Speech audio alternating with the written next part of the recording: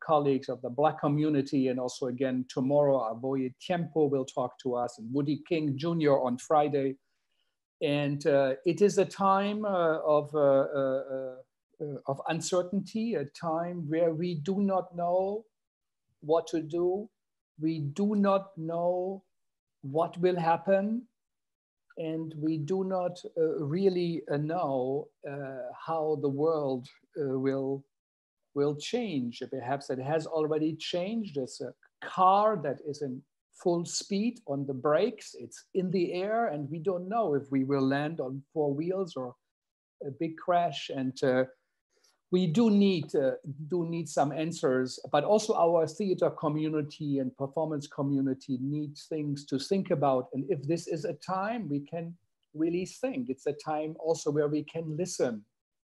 And we have done that here for our 11 weeks. We are the only institution, I think, in America that is open, that produces new content every day related to this. And today is a very special day for us, important day. It is the first time we also have a colleague, a thinker with us who is not directly from the field of theater and performance. Even so, he writes about theater. He also wrote a bit for theater, if I understand, but he is a thinker, a maître à penser, as the French say, and we need that now to think, and he has done that all his life. And he wrote something beautiful, or talked something beautiful. This was called Wozu braucht man Kunst? Why does one need art? He gave a talk at the State Academy of Fine Arts in Karlsruhe, Germany, the Riemenschneider lecture with Caroline Meister, published by Walter König in Switzerland. And he said, why does one need art? Already then, and now we really have these questions now. So really, first of all, Jean-Luc Nancy is one of the significant philosophers of our time. Thank you for joining us. It is a big honor to have you with us. And thank you to Irene Anastas for translating. She is here in Brooklyn, an artist based in Brooklyn. But Jean-Luc, where are you right now? And what time is it? Me? Mm-hmm. I am in Strasbourg, France. And it is 6 p.m. 6 p.m. More or less. Yeah. How was this time of Corona for you? How did you experience this moment? Well, this is precisely an experience, but it is not an experience because of the lockdown and the question of illness, etc., etc. That's all. It is absolutely not an experience. The experience has been the experience of the way the entire world was concerned with this virus, and how this virus did work and works still as, I would say, as a revelator. Can I say that? Revelator? Or in another language, a catalyst, catalyzer, mm-hmm. of something which is already there since a long time and which is not finished and will not be finished even with a pandemic. That is the global, to say that with the word of Freud, the global disease of the civilization.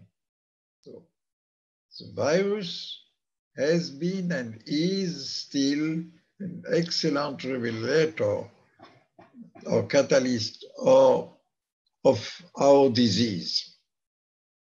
In itself, it is not such a big problem. And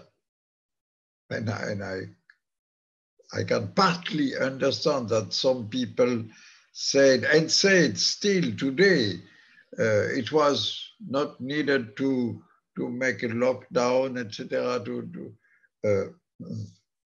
And briefly, we can let the old people die, and the old and weak people die, like me, for example, people of 80 with immunosuppression or depression, they are good to die anyway. No, but precisely the mere fact that we have been pushed in such discussion, like what are we doing with the old people, with the already quasi-dying people, etc. So only the fact that we are pushed toward those questions is a revelator, because since a long time we know that our developed societies with so many old people and so many people who don't have a very good life. No, it was all the time in France or in Europe, all the time it was talking about, I don't know the name, in les maisons de vieillards. Old age home. Hein? Old age home. Voilà. In France is a little terrible because there is an acronym that is EEHAP,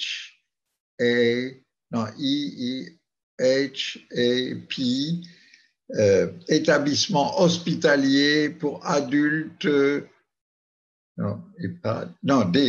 dépendants. And so with EHPAD is a word pronounced 1,000 times a day now, and there are, of course, are not very good places. Even if there are some are good, some are not so good, but it is, the question is not there. The question is that we don't know how to manage with the old people. Why? Because we don't know what can be the life of people no longer able to work, to produce something, and this is a question belonging to the very heart of our civilization. It's very hard. So,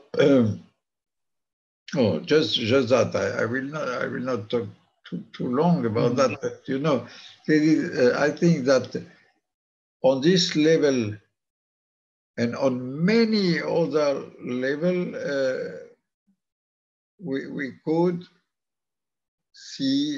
can see how there is now a kind of revelation, so.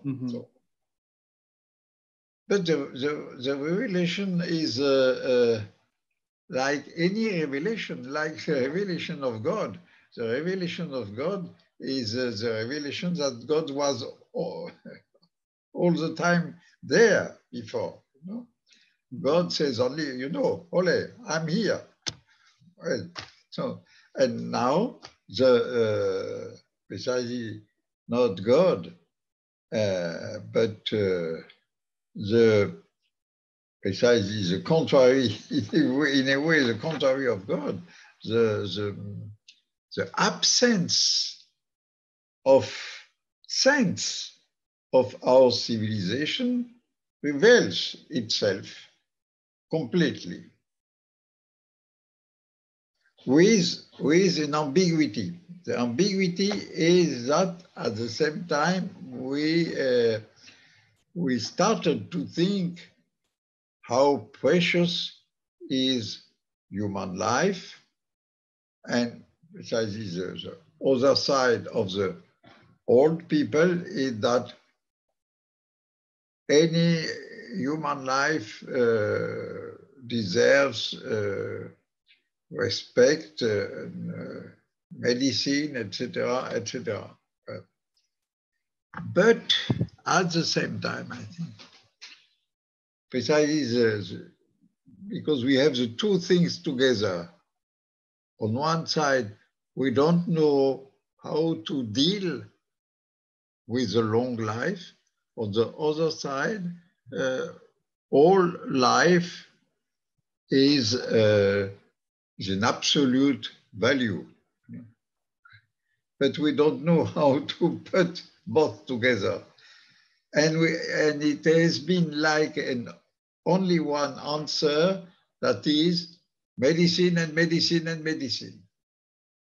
And then everything to protect the people, protect more the old people, etc., etc.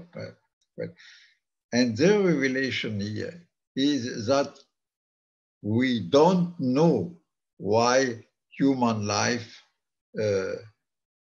is so absolutely precious. We don't know. And I would say we are in a way, it is the total revelation of Marx, I would say, in the meaning that Marx said capitalism knows only one value, and the only one value is the general equivalency, that is money.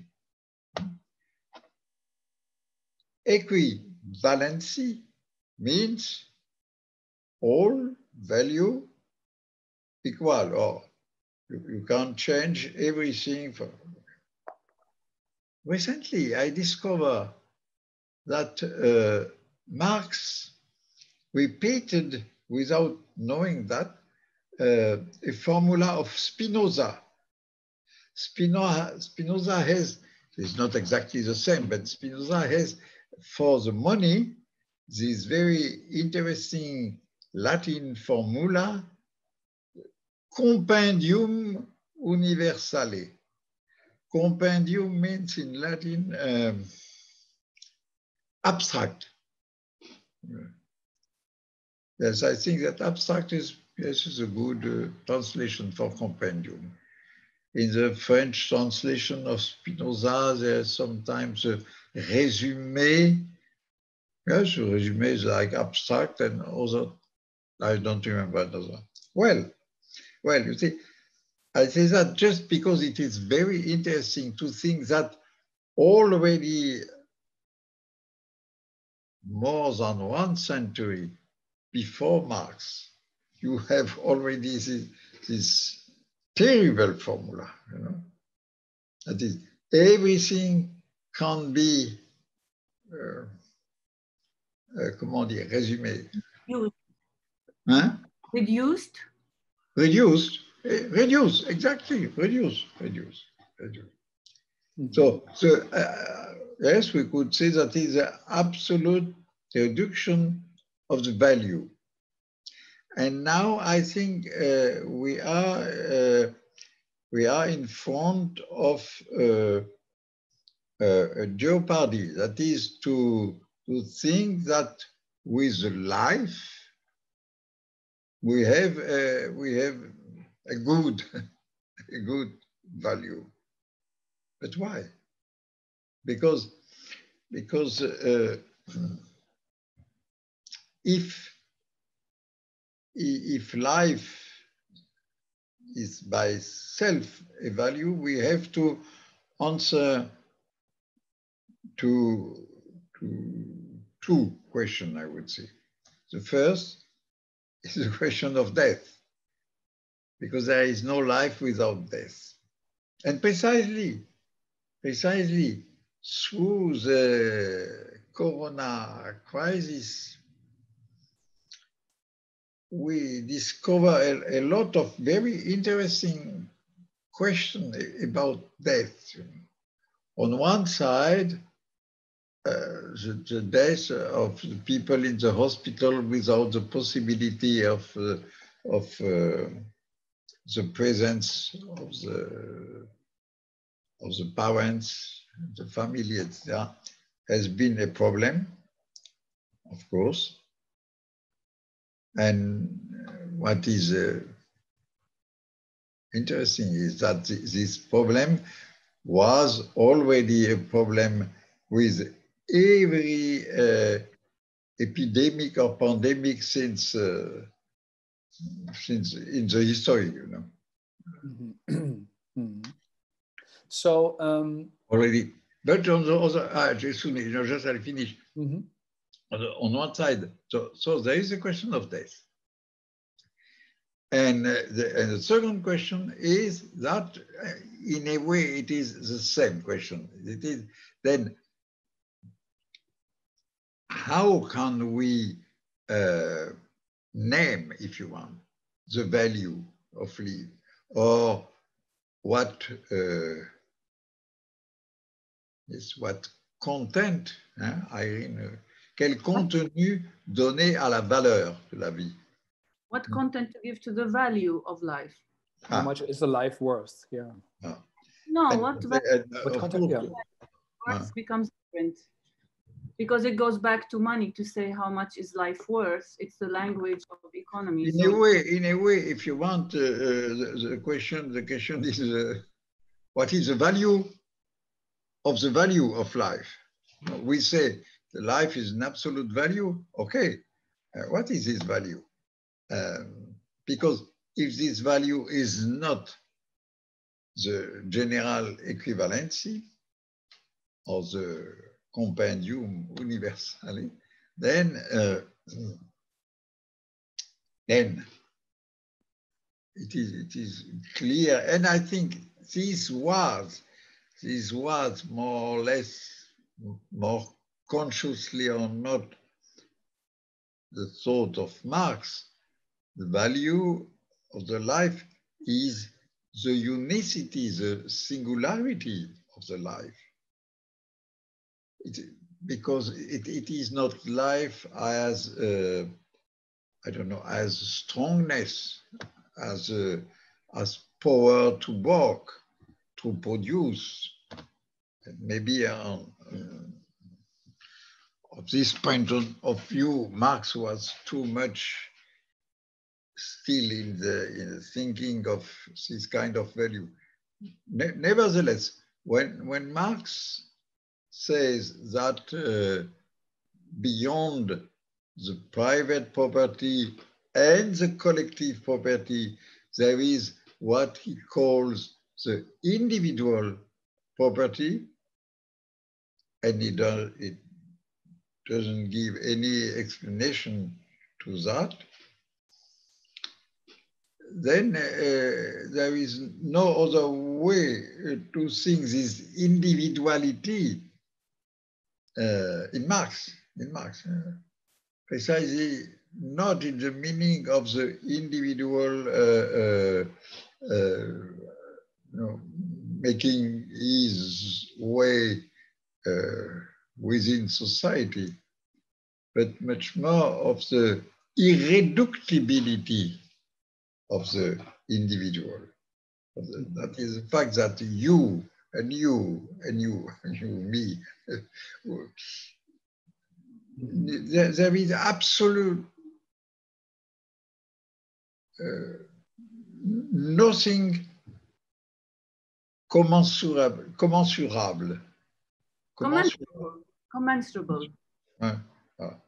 between us. Absolutely no. Well, and then so how could we name this value? Or maybe a better way to ask the question would be to say, alors in French, comment est-ce que cette valeur vaut? Valoir. How does this value evaluates worth, is worth, maybe we can go back. Where is worth? Mm-hmm.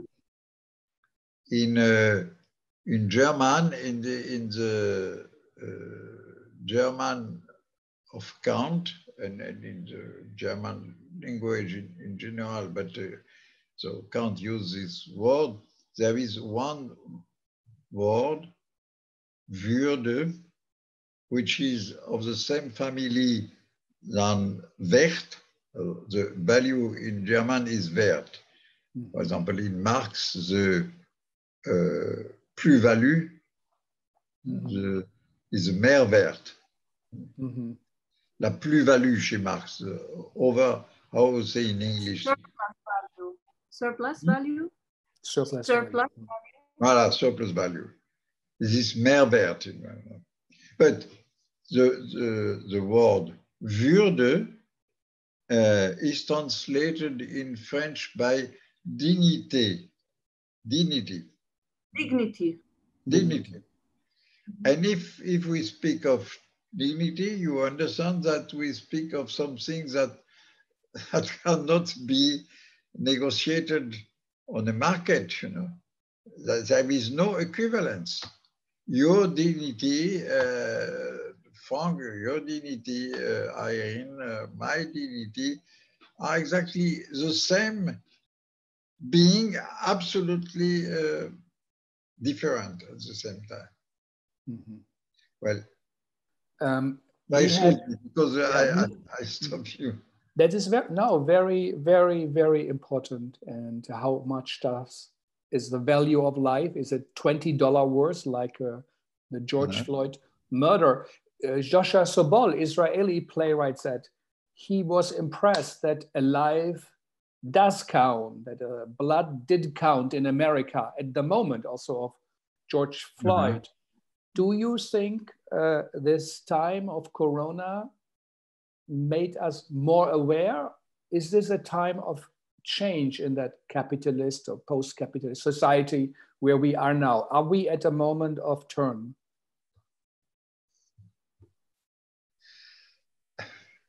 I think precisely we are in a moment of turn since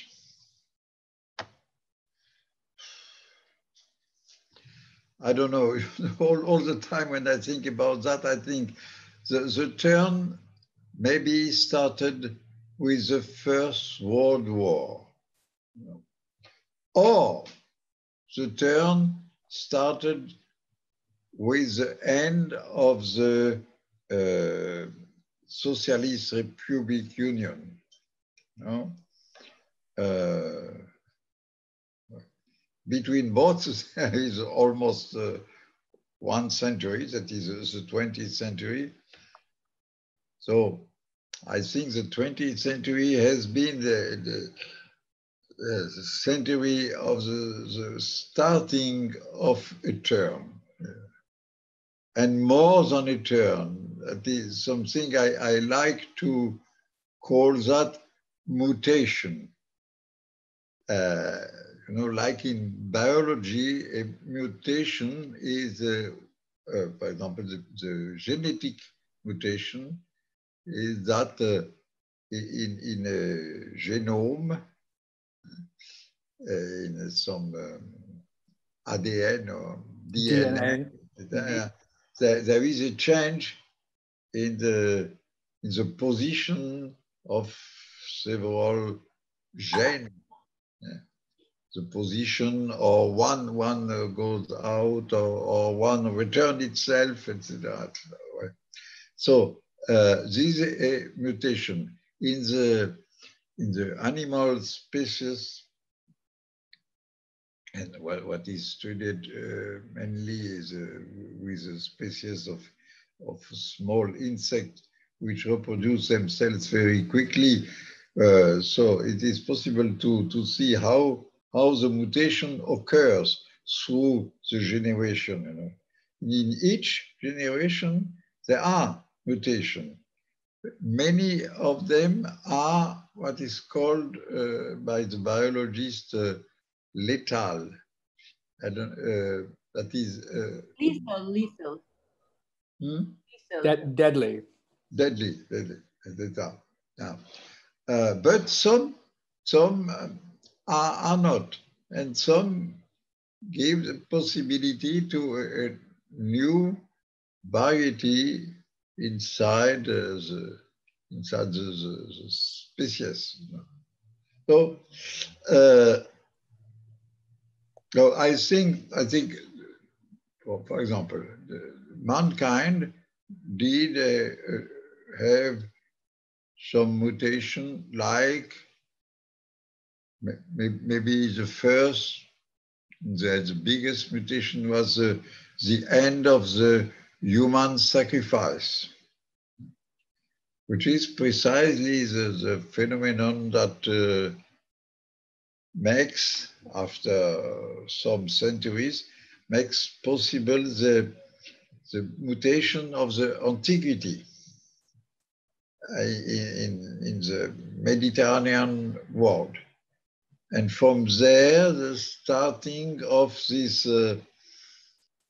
Occidental civilization, which became the worldwide civilization, even if there are some other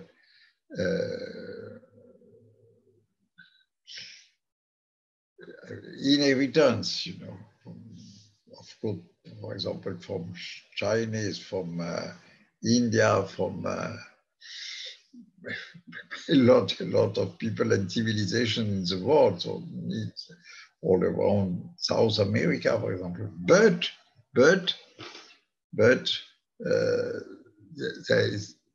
it was there a mutation because we started with something called rationality, logos, logic, etc. Yeah. And then capitalism. Capitalism was itself a mutation. That is, and maybe we have still to understand what happened with capitalism. With capitalism, it happens that yes, we change completely precisely our relation to the value, to evaluation. You know. This is why Nietzsche, who is an old friend of Irene, Nietzsche was so occupied with not the idea of the value, but the idea of the evaluation. What makes the value? What gives the value to the value? You know? And if Nietzsche speaks about changing the value is not to say, oh, now I prefer what? For example, I prefer woman over man. You know, the big value should be woman. Well, that makes no sense. You know? But what makes sense is what is a gesture of evaluation. And for a very long time, the whole mankind did have the gesture of evaluating that there is something like gods or something like la noblesse. Nobility. That the people that people are born as noble people, you know, and other not people. And now, precisely with the capitalism, with the equivalency of There is no, absolutely no way to show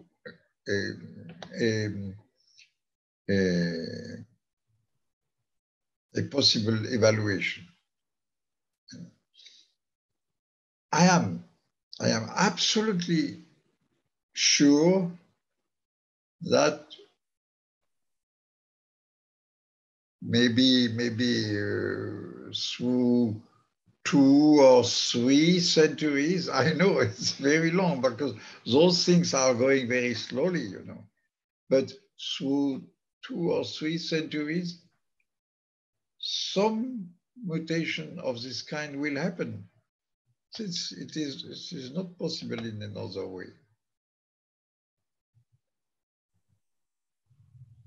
And then you will ask to me, I know, well, do you have a mean to grasp a new kind of evaluation? And first, of course, I will answer no, because it is not predictable. What will come will come. This is not fatalism. It is just that it is the law of the time that the future is not predictable. In French, it is possible to have 2 names, you know. That is, one is the future, the other is the avenir. Avenir is like What is to come? To come. But in French, you have the verb venir and venir, and you have the name l'avenir. But the name is made with the verb, you know. And future is not made with the verb. Future, on the contrary, is a mode of the verb, of the noun. Then the future, one could say, a future is a projection of what will be, but what will be and what will be is considered as real, you know. And sometimes it's true. When the people said, I don't know, 50 years ago, we will have a train going this at 250 kilometers per hour. Yes, it's okay. It will come in. And like today, there are some people say, we will have optical computer, which will be, I don't know how many times stronger than our computer. Certainly, certainly that will happen. The question is that with an optical computer, I think we will not know better what is the purpose of such rapidity. You know? And the avenir is something quite different. That is to come. And the avenir is something we can experience every day. I don't know what will happen in 1 hour, and you don't know. Huh? Maybe, I don't know. I hope no catastrophe, but no. Yeah. No, but very simple. I don't know. I don't know what can happen if I go now out on the street and maybe I will encounter somebody which I never expected to meet. And so then the avenir, yes, is coming. It's coming, and coming coming is still coming, I would say. You know? Like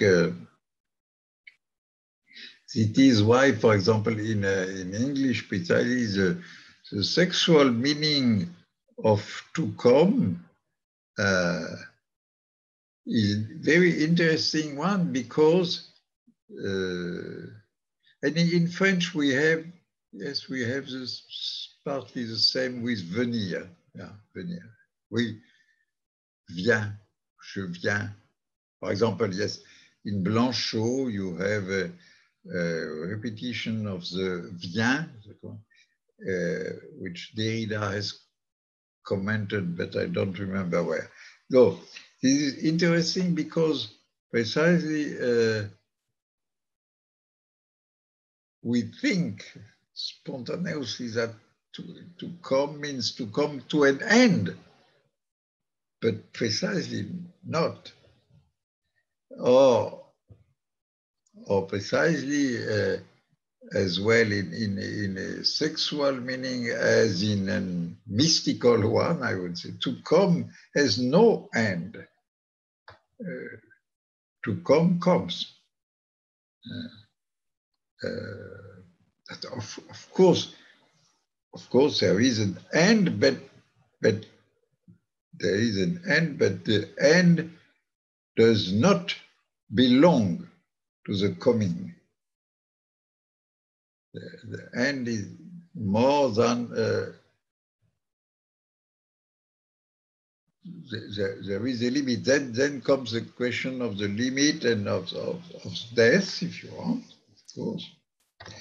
Well, so this could be, I think, my first answer. That is, that it is not predictable. But second, I would like to, nevertheless, to make a kind of prediction.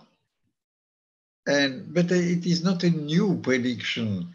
I think this prediction has already been done.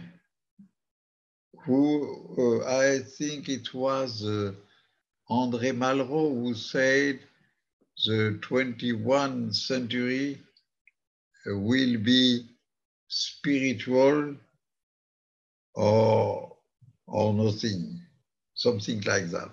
No? Mm-hmm. Of course, it is very ambiguous if we think, what, a new religion? Well, no. But I think, or I don't know, even Nietzsche, even precisely Nietzsche. And Nietzsche says not only that God is dead, but he said that which new gods we will be able to invent, or something like that. Of course, God is by itself a dangerous idea, an idea of power, domination, etc. But maybe it could be something else, which needs something else than any kind of God, if you want. Maybe, for example, Heidegger spoke about the last God as a God who, or whose the entire divinity is in making a sign. Mm-hmm. But making a sign with a German word, which is not translatable, wink. Winken in German is make a little sign, so you know, like the children say, whoa, whoa. Wink, maybe. Wink. Hmm? Wink. You say wink in English? Yeah, maybe. Uh-huh. But I'm not sure the meaning exactly the same as German, but there is a wink. It's more a gesture. Signing or signaling and signaling something. Of course, it can't have a meaning, but it can be on, I would say, on the border of meaning. You know, like if I make a sign with my eye, you know, un clin d'œil.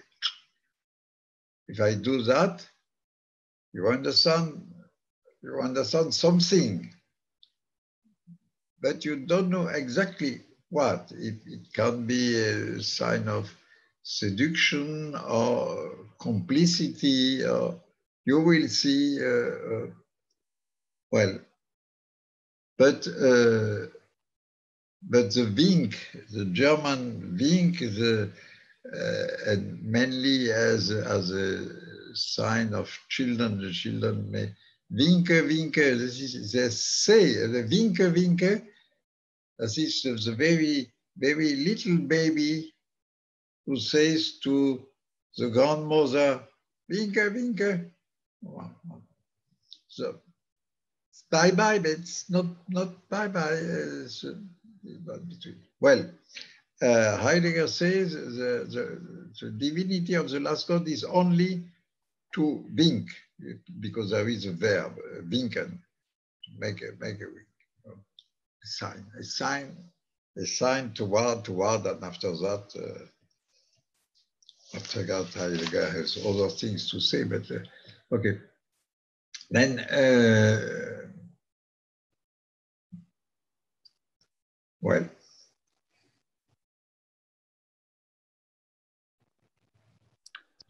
no, the last word I could say about that would be to say that if there is a mutation to come, a mutation with a kind of wink toward I don't know why. It could be, it seems to me, it could be certainly only in the direction of precisely the absence of God and the absence of any kind of goal, of final end, you know. Because what is very interesting is to see that our contemporary crisis is a crisis of a humanity which was supposed to have an end. Total man was the word of Marx, or achieved society with a total mastering of the entire world, etc., etc. But everything is going away, you know.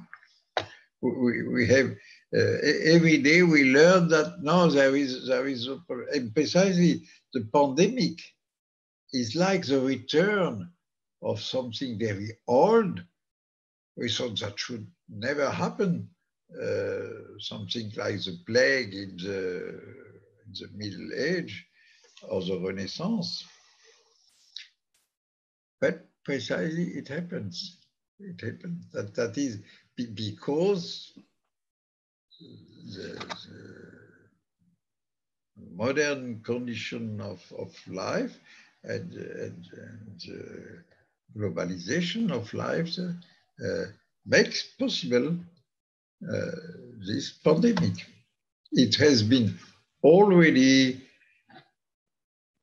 partly the case with AIDS, but AIDS was and is still is more limited in the condition of communication still. And now we have a virus which communicates, which is as well limited, but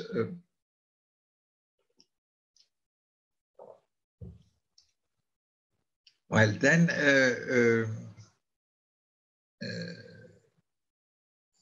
yes, we are in a period where, no, I would say it is not possible that it will not change, but and it is the same, if you want, about politics.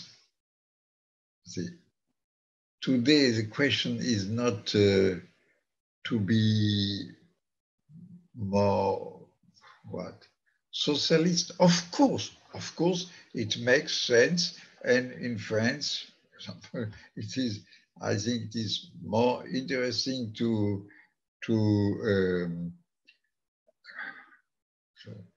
have some socialist way of thinking or socio-democrat way.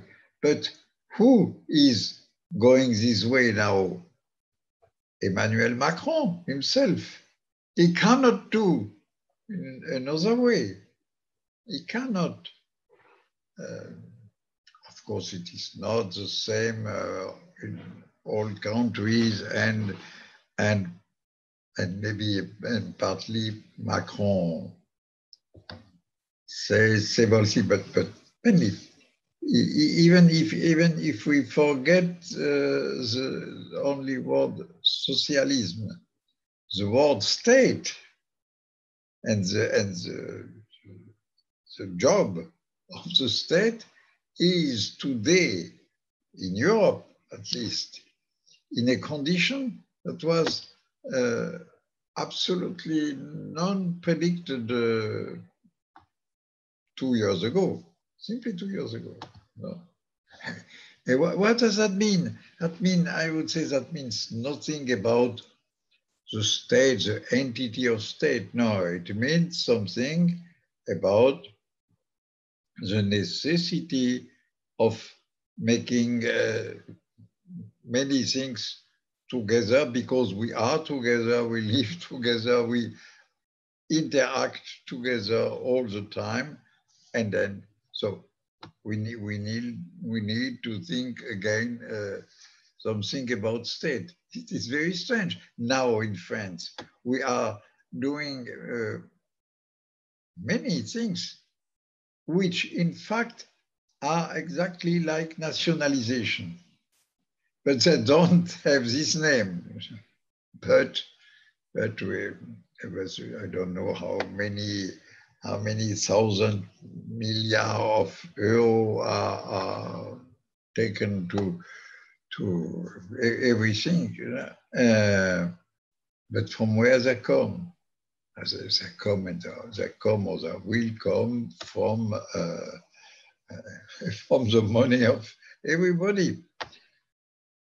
Of course, there is still a question about the tax of the most rich people, etc. But even that will be in a way forced to be changed. Then what politics means today is, in a certain extent, nothing but the necessity to manage with everything that we produced. You know? But of course, there is a big difference between a government like this one of Trump, this one of Bolsonaro, this one of Modi, etc., this one of Macron, etc. Yes, of course, but altogether, those differences are not very important things. The important things is that the word politics today becomes like a large, open and empty world. No, everybody says this is politics, political. We have to. I know. I was myself. That's almost 50, 40 years ago, 30 years ago. I used the word the political, which at this time, in the 70s, it was for us, it was like something really new. That is the essence of politics, not the bad politician activity. As we say, in French, there is an expression which is very comic, la politique politicienne. The politician. Say again, Aaron? Political politics, the politic of politicians. Right. The politic of politicians. Right? But it is bad politics, It is a politic of interest, corruption, calculation, etc., etc. Of course. But it is very strange because if I would speak about like une cuisinière, the bad cooking would be the cooking, or the cooking. It's professionalized cooking, basically, no? Well, if you want, but precisely what we understand by cooking should not be professional. Should be what we are able to do with taste. I don't speak for me because I am absolutely unable, but no, cooking is a kind of art. Well, politics as well. Politics was an art, but this is totally forgotten. But then to speak about the politician means that there is a problem with politics. But I think that then the non-politician politics has today, that is when it is used in many discourses, has the meaning, I would say more or less, of theology. Politics mean the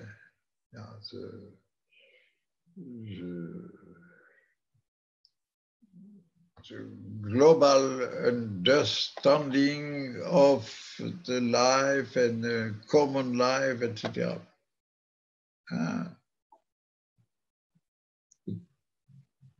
Precisely, I think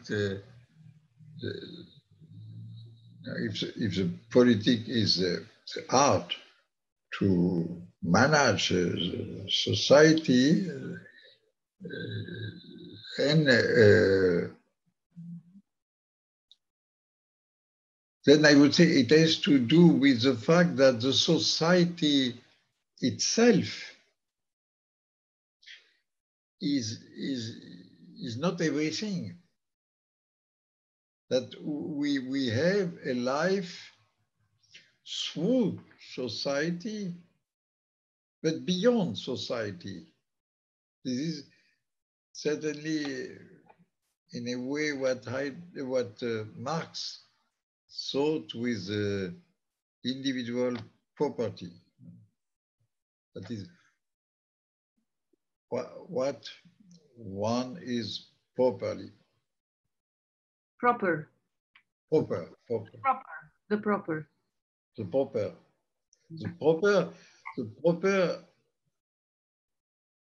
which precisely is never proper, the proper. Who are you proper?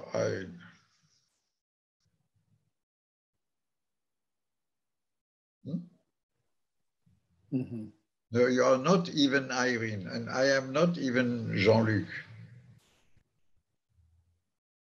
Or, you know, and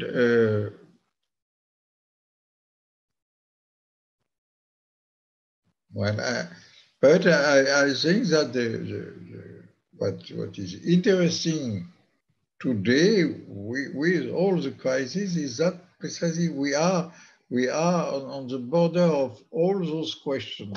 You know? Mm-hmm.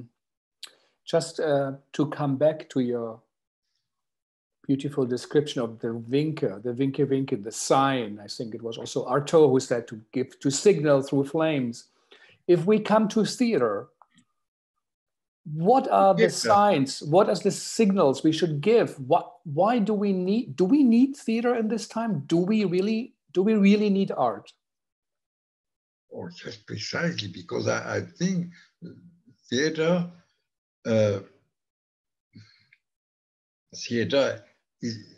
is the place for signing. What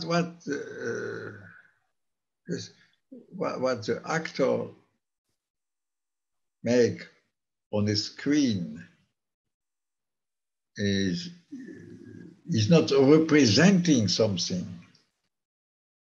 It is much more giving some sign. And a lot of sign, because this sign of color, of matter, of sound, of gesture, of the kind of presence. You know. What is an actor? What is a great actor? In a way, I would say a great actor is somebody who becomes nearly himself or herself a sign. This is why at the age of these actors, we did have some idols of the theater and of the cinema. You know? But now, of course, it can fall on the side of idolatry, you know? But there is something. There is some reason for the possibility of idolatry. That is that. Yes, you know, some people are able to make sign by their presence. This is a matter of presence and of communication of presence. And you know what Artaud means with the theater and the plague is precisely that the plague is for him, and finally for Artaud, the plague is not a physical disease. It is mainly a communication, a contagion. And if he speaks of the theater as a theater as pest, as plague, that is because theater communicates, has to communicate what then? Communicate something out of the mere understanding. And then in in this extent, I could say this is not by chance that today there are, at least with what I can see in Europe, and I don't see many things, but there are two phenomena together. One is that the theater is a little fatigué. Tired. Tired, yeah. No, this is strange because in our theater, what do we see? We see certainly all the time, again and again, some, I don't know, piece of Shakespeare or Brecht, of course, even Beckett, I would say, even that. Of course, there are more contemporary writers.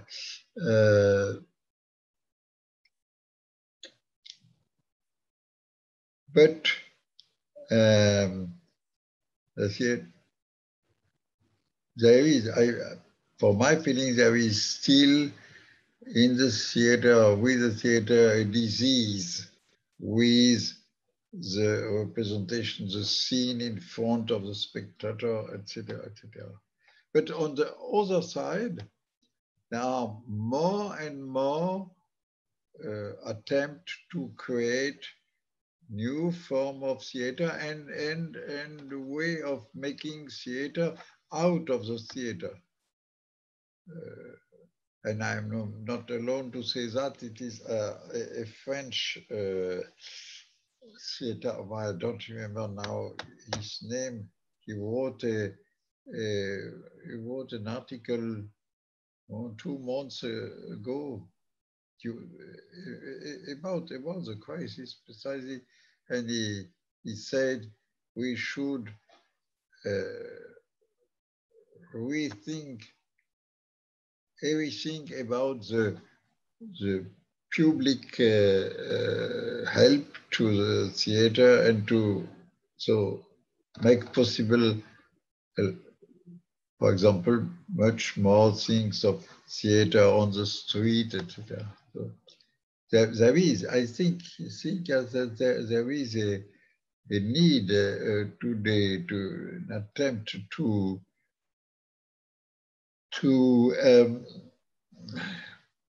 precisely to feel, I would say, a theatrality which maybe is no longer present in the theater as institution, but this theatrality is precisely what belongs to life. And this is one aspect of what Artaud, I think, understood very well, because it belongs to life to come out. A baby is an actor, become an actor, an ordinary baby. He plays a role. He understood the address to the other, and like I'd say, like for example, because today the cinema is so important, and I remark that because today we are absolutely tired with the cinema of Hollywood, and not only the blockbuster, but I don't know. I am very tired, yeah, with les films policiers. detective film, maybe? Non, les films policiers, les histoires de tout, les vols, gangsters, corruption, le gars qui était en prison et sort de prison, et tout ça, oui, ça va. C'est un peu...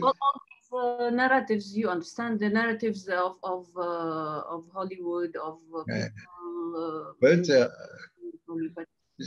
That maybe you're right. Maybe it goes until the narrative itself, and it has to do with what happens in literature, maybe. But on another side, I think there are today some films attempting to do in another way with a narrative. I've seen a film of a filmmaker I didn't know before, Philippe Ramos, a film where there is no one story, and the major part of the film is made of les images fixes. Still images. One after the other. And even like if you analyze an image, you know, the act of that and that and that and other. And there are in the same film, you have I don't know, maybe 6 or 7 not stories, but people, character. And each time it is another approach, and then you are like invited to think if there is a link between, or maybe not. It is so. Things like that, or I don't know. I've seen another film, but it's too much complicated to explain. Well, I have the feeling that what happens there is precisely that the film itself is looking for what I would call its own theater. That is how it comes in presence, you know. Because if you see what is special to the cinema, I would say what is special to the cinema is that with the cinema you can zoom, and you cannot zoom at the theater. And we zoom, and like that, you know. Close up. What close up, which is a title of a film. So what happens with that? I think the cinema is much more there than in the lateral movement, the car or the horses or the going fast through, you know. Then in the theater it's different because it is not a matter of closeness, or there is a different closeness. It is a difference of the feeling of the presence of the actor. Mm-hmm. But I see in a way or in another, all the time, what is at stake is, I would say, is not to show something, nor to give something to understand, but to make possible, well, I would say a certain kind of touching. or a certain kind of presence, of presence in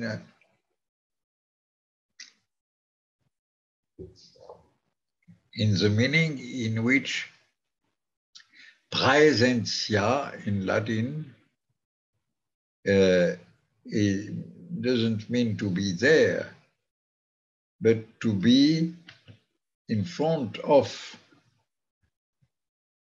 or to be beside of. Praesentia, and not absentia. Mm-hmm. Do you feel, if we talk about theater as an appearance on a stage, appearance of signs, should it be in this world? Is it a political action, or should it be point to outside the world, the time we live in now, let's say America, the unrest we have here at the moment, the demonstrations? What art do we need, and what art works? I'm not an artist. The artist can answer. I don't know. Artists have to try to, I don't know.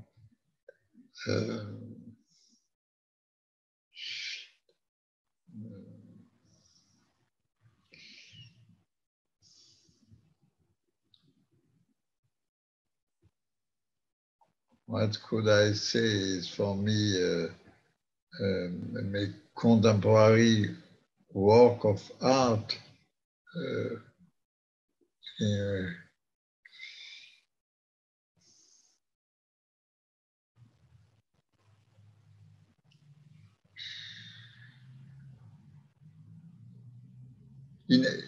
I would say in any case, the possibility of coming, I would say, to a certain liberation of meaning. That there is not, the matter is not to think something, not to understand something, not to comment something. I would say the contrary to philosophy. If you go to listen to a philosophical talk or course in the university, so you want to understand something and think, but in a way, the presence of the professor is not that important. I don't say it is absolutely not important, no, because now starts a discussion about the virtual teaching, etc. Okay, but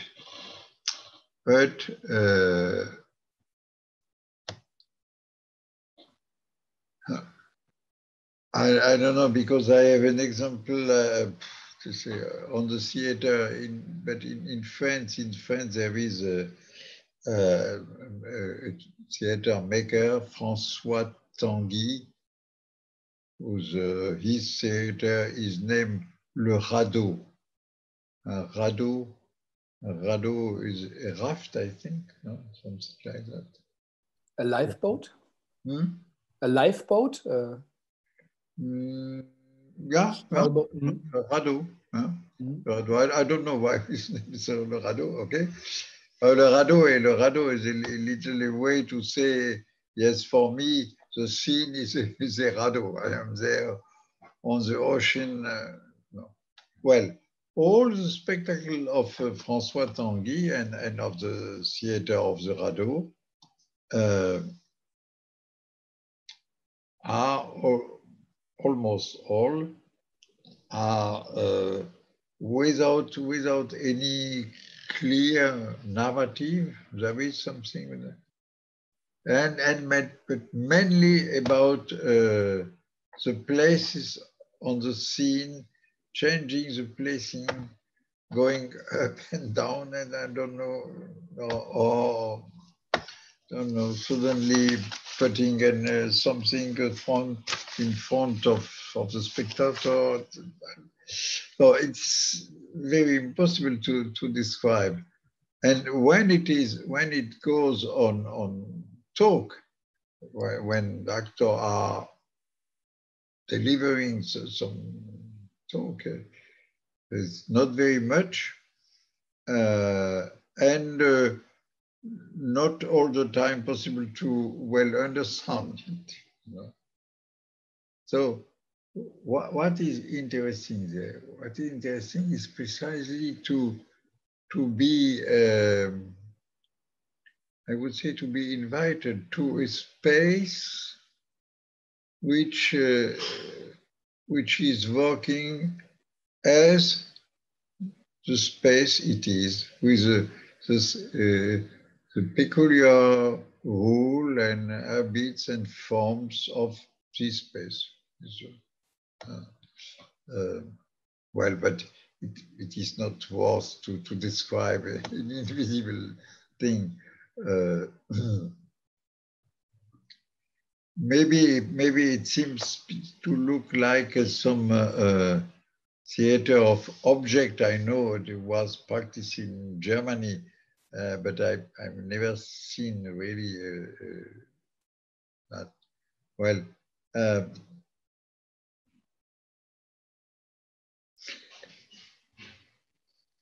anyway,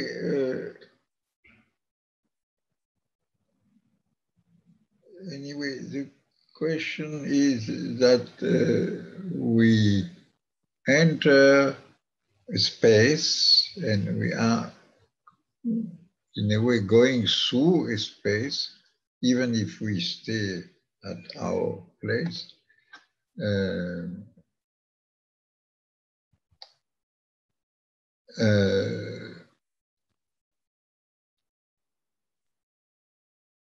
Where maybe we get a certain sense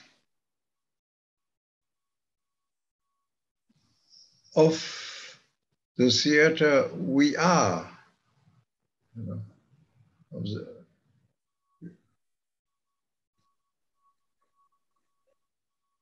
if the actor makes me feel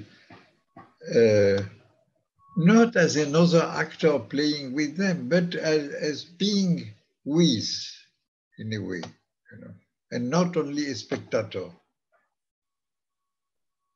However, I think that all the criticism about the spectacle, you know, the criticism of the situationist is true, even if in the situationist way it is already gone. But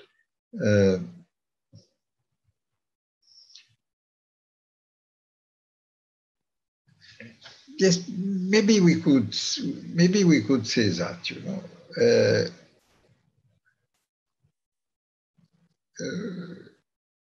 I think the people of the majority of the other culture or civilization of the world have been or are still now people living their lives and being in their space and time, you know. And maybe we are the first not to be exactly in our space and time. We are all the time projected, for example, out of time, because in the future, and not in the coming, but in the future, what will happen? Or all the time out of our place, so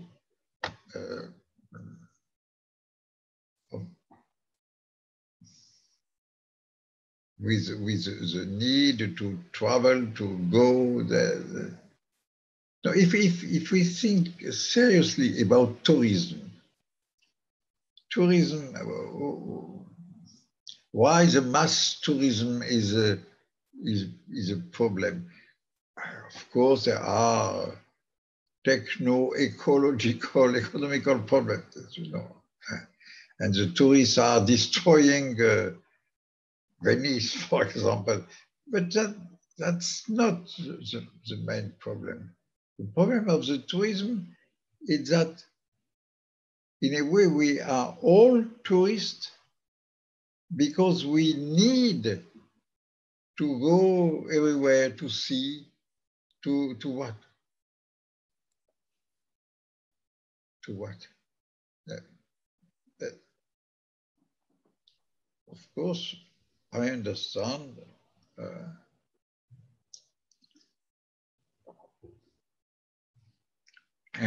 how interesting and rich it is, or it can be to travel, to visit. But the question is precisely about the visit, you know, the visit. What means to visit a place? In my life, I was very frequently, maybe, frappé. Touched, yeah, touched. Oui, touched. But more different than touched, frappé, shaken or... Oui, shake aussi, oui, shake, c'est ça. By the fact that, but I don't know what I wanted to say. About tourism, you were saying that is a visit.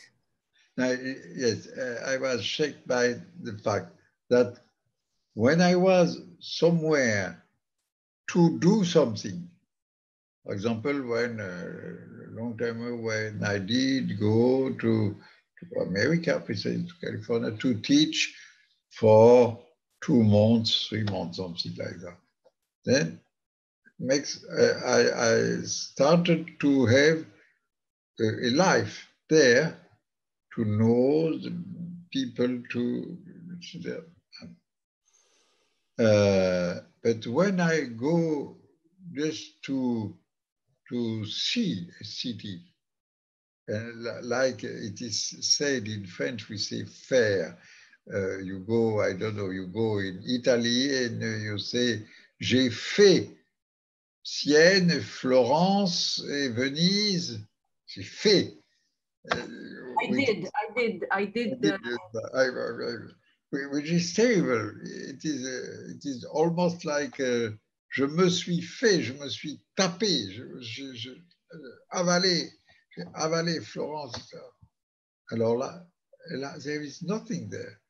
So today I would say I want to go. Well, today for me, no, traveling is too tiring. But I prefer to go only in one place and to stay there and to do something in the place, and not to come, visit, to look what is to see. This is the Taj Mahal, and this is Grand Canyon, and etc. You know. So in the tourism, there is maybe we could say a scopic drive, to speak with Freud, you know. A scopic drive, and precisely the scopic drive is something else than the inhabitation, taking part of. And maybe it is not possible to, of course, to live and just to be in every part of the world. In this meaning,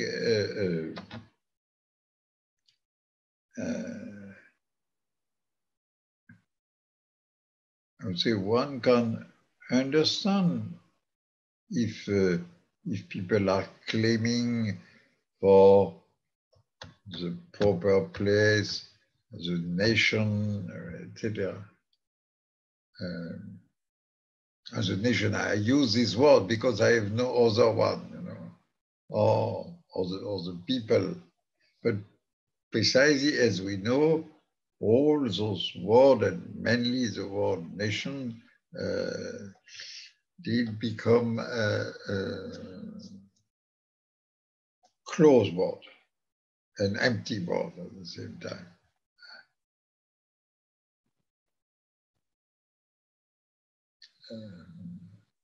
But when it goes about a nation which is not able to be exactly the nation it is or it claims to be, like Palestinian, or I don't know, maybe Uyghur, or many other people around the world, then yes, what is at stake here is that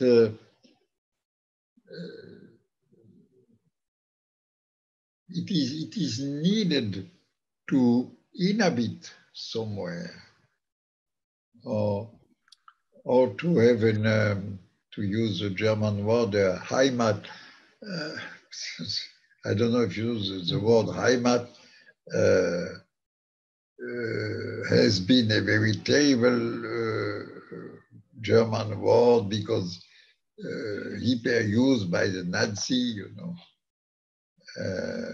And since Romantic times, Heimat.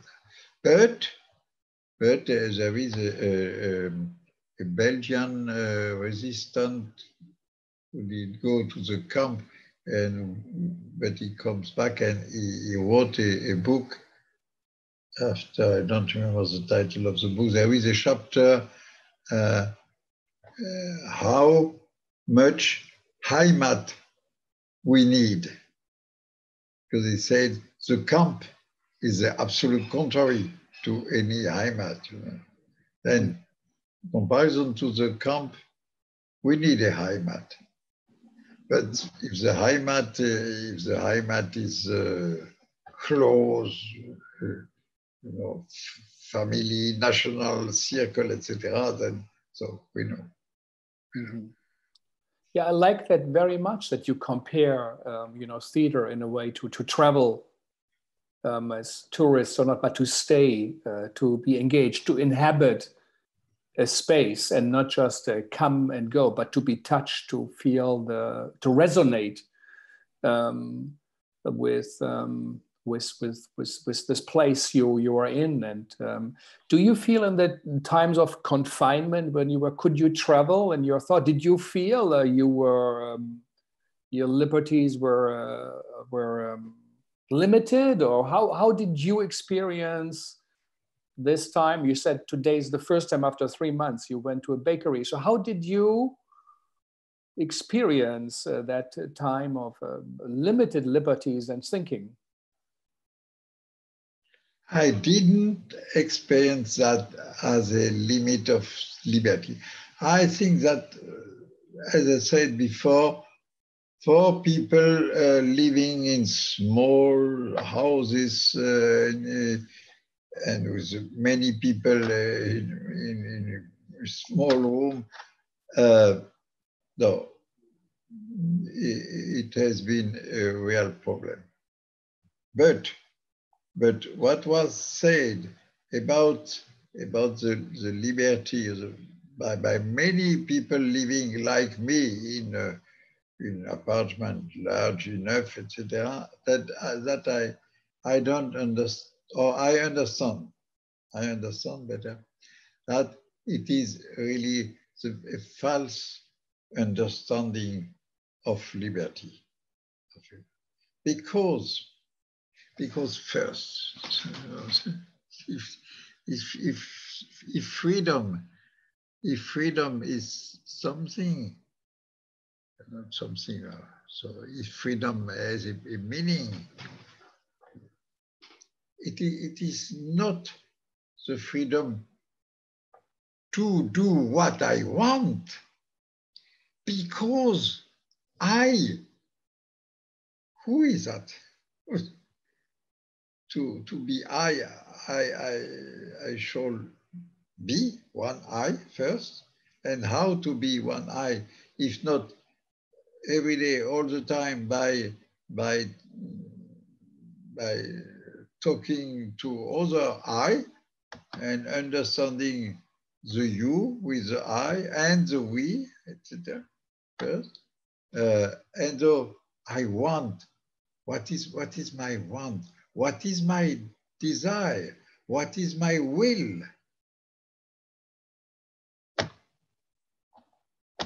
I can want a lot of things.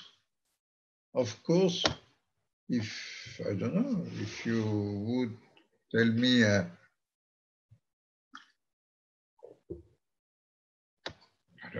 I don't know, would you like to have a big and strong car to, why not? Would you like to travel to, I spoke of the Taj Mahal before. I was never there. I was never in India because of my health condition. Since 30 years, I cannot go to India nor to Africa. And especially with Africa and for India, it is painful for me. I regret. I like to see African films because I have a feeling. I was once in the Burkina Faso, but only once for 3 weeks. That's not very much, you know. So if you would offer Aldo to me, I would say yes, of course. But that makes no sense. If you first to give me that, you would need to make me in a better medical condition so that I can go to Africa. I cannot. So, yeah. Well, then no.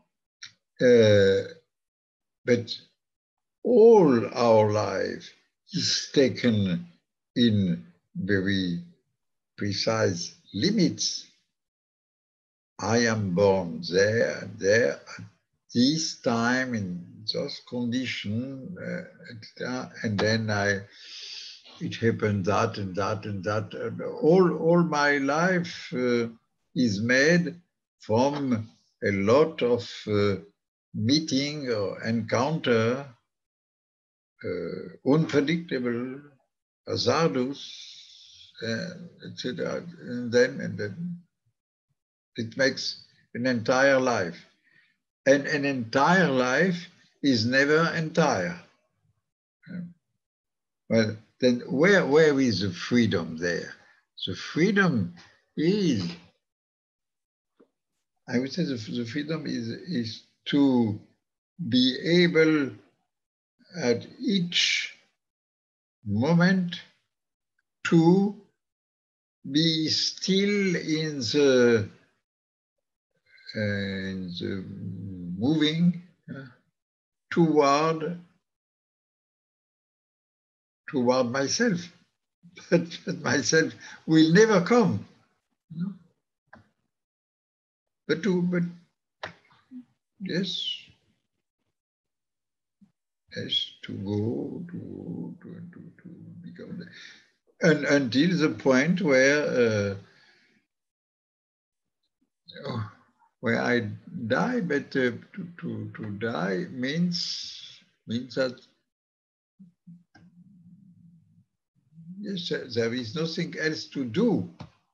That is something to do. To die,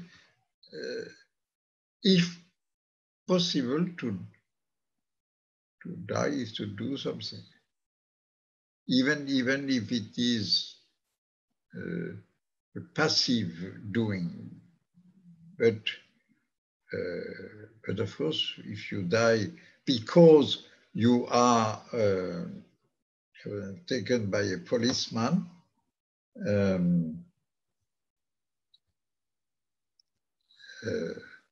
you do not,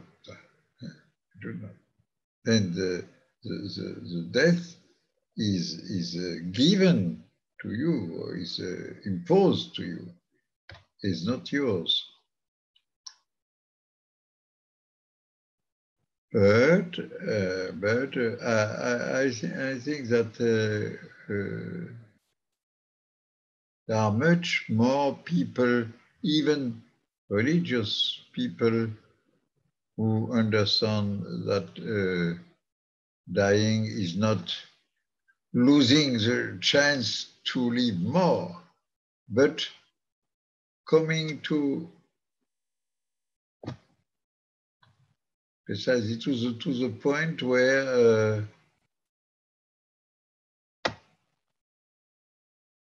there is nothing more to do. That is learning that there is no more.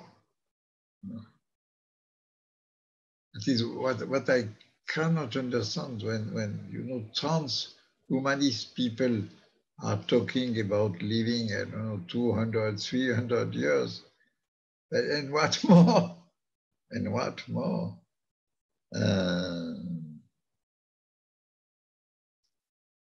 Of course, I would like to be living in 200 years to see what happens. Would like. But if I like that so much, then I have to die right now.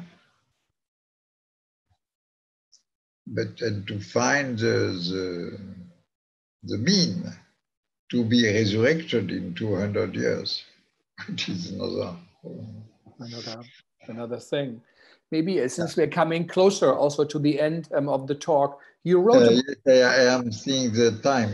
Yeah, you wrote a lot about tragedy. Do you think we live in it's a tragic time we live in? Yes, maybe we are living in the time we can rediscover tragedy.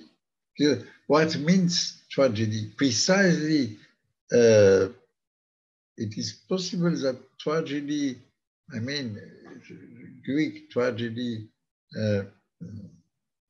means the possibility of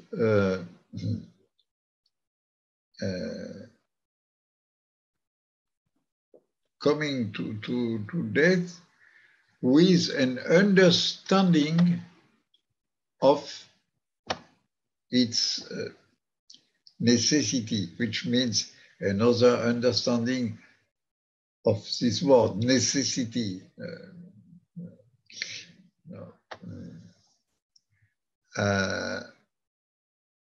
The tragic hero is the one who at the same time is desperate to be condemned, etc., and to die, but he understands that it is, how to say, his fate. So, what means fate? What means fate? It means the destiny. The destiny. That is the question of the destiny. Destiny. The destiny.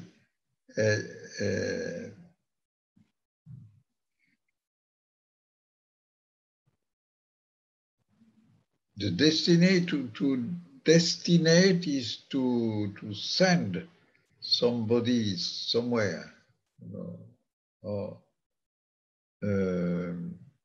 by whom are we destined? I don't know.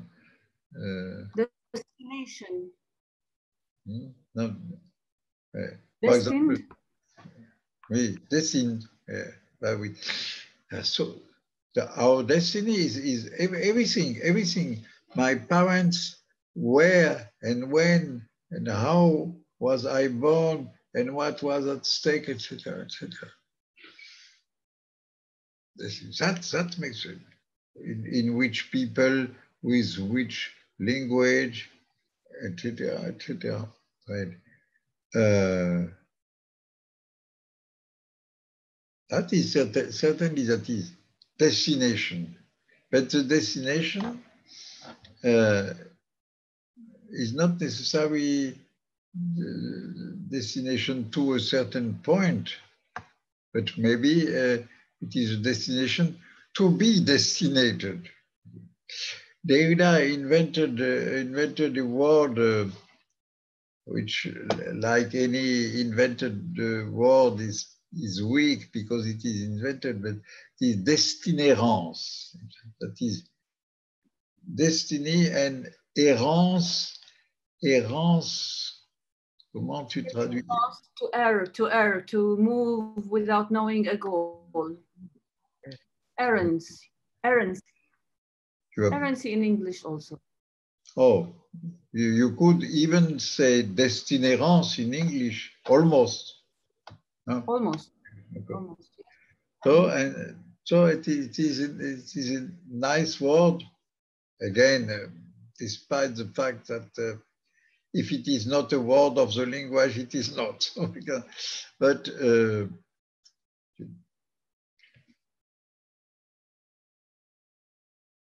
or maybe we could try without using another word, just to say how do we have to understand our destiny?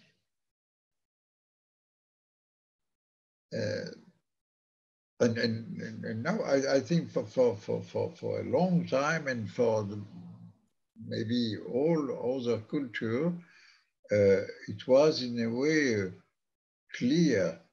I have the destiny to be that. And I don't discuss about that,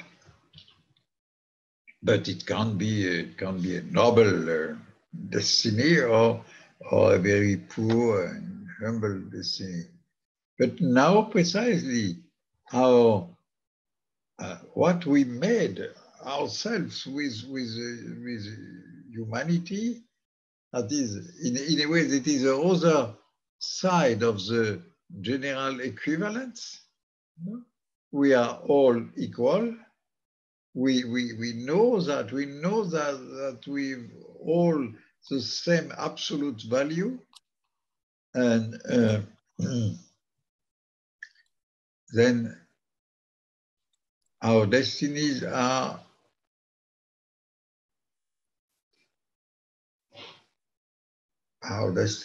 all equal and absolute.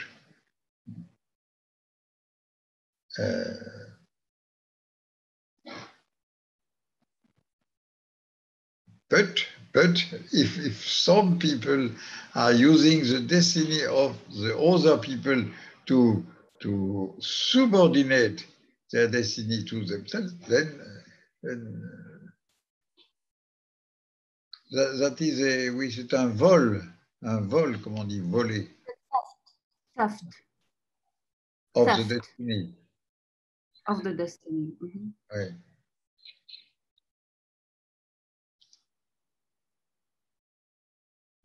Yeah, no. So really, thank you, and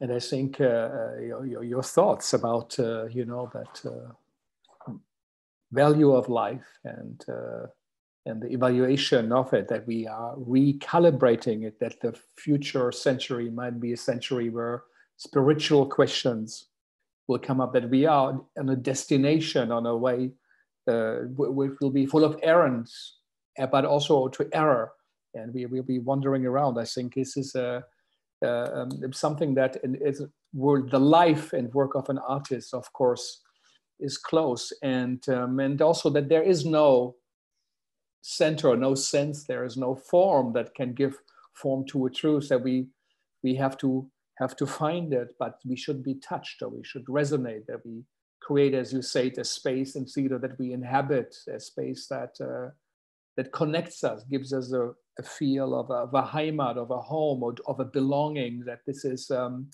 something that theater artists keep in mind. As a final, I don't know if it's a question or a final, as a statement, as we do ask young artists who also are listening to our talks, or artists in general, what is the meaning of the Corona time now? What do you feel is important to keep in mind, and how to use it best? And what advice do you have?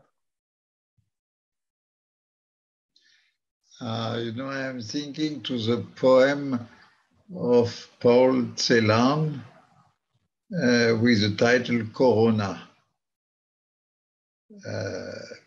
Yes, meaning the crown. You know. And in this, but I don't know the poem, but I remember just that the end of the poem is, it is time that stone agree to flourish. C'est correct? Fleurir. Fleurir. Flowers. Non, fleurir, the verb fleurir. La fleur fleurit. Flower. It exists in Flower. English. Ah, it is a verb, flower.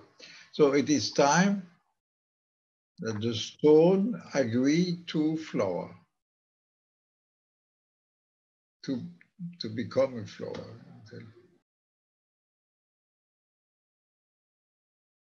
It's time. Yeah, that is true. And Heiner Müller, the great German writer, would write about the flowering, or the imprints of flower and concrete. You know, you would see that even concrete flowers over time, you know, in the exposed to it, and that this is a hope. We all have, dear Jean-Luc, really thank you for taking time, precious time, also a lot of time. And I wish we would have each day a conversation in that way. I think it is full of inspiration and thought, and also in the kind of archipelagos, islands of thoughts that connect itself to a bigger landscape, actually. So it is important to hear a philosophical point of view, and also that we don't know. As you said, l'avenir, we do not know. We can make predictions, but we do not know. You don't know, and we don't know, but we have to find a way to create meaning, inhabit a space, and create some sense of a belonging, of a community, and some kind of a solidarity, and this experience of isolation, of loneliness, which perhaps for you is a way of living all your life. And I know a lot of your writing was done in a time of your heart transplant. Not so much isolation. Yeah, and your heart transplant, or your can't fight with cancer, you know, where you were freely still, you could still think, the free thinking that is out there that we have now. So thank you for joining us, and I think we might have even better questions now, and it is an important contribution, and I think also for us in the world of theater and performance, that it is for you important to take time and talk to us, gives us also meaning in our work. Tomorrow we have a New York director, Avoye Timpo, who will talk about her work and her life and her experience as a Black young director, a woman, and her dreams, her ideas about how to create, inhabit a space, or create a Heimat, a belonging for herself, but also for audiences. And then on Friday, Woody King Jr. For 50 years ran a Black American theater, and he will tell us what it meant for him and his journey. But again, Jean-Luc, thank you so much. And I hope we will also our series continue to hear voices from philosophers, anthropologists, or sociologists. I think we need to reach out, that we have to get out of our smaller worlds where we are in, and we step outside the world we know. And art does that, but I think also philosophy, and in some way, philosophy perhaps also is close to it, because it tries to step out of the moment, out of the world we know, and find truth or find an answer, and searching for truth. And as you said, art is now create something that you can see. It's you know, the opposite of philosophy. We talk about things with language, but the artist creates something final, a statue. But at the end, gods are statues we look at now, but they are images, and they are powerful ones. Thank you very, very much. And Irene, thank you for being with us, for being there. Thank you, and thank you to Irene. Presence. And I would like to thank you both. And thanks to HowlRound for hosting us, to Travis and Thea and Vijay, to my team, Andy and Sanyang, and to everybody. Hope you will be able to join in tomorrow again on HowlRound here at Emerson College. And these are conversations that come out of the time of Corona. We should have many, many more of them, and show that the individual experience we have is an individual one, and there's a collective one, but it is so vastly different. But altogether, it creates a body, it's a community. Or commu-virus, as Jean-Luc created that term. So thank you very much, and thank you. Bye-bye. Bye-bye. Bye-bye. Irene, say hello to René. Yeah, René, we will call you now to say hello. Yeah.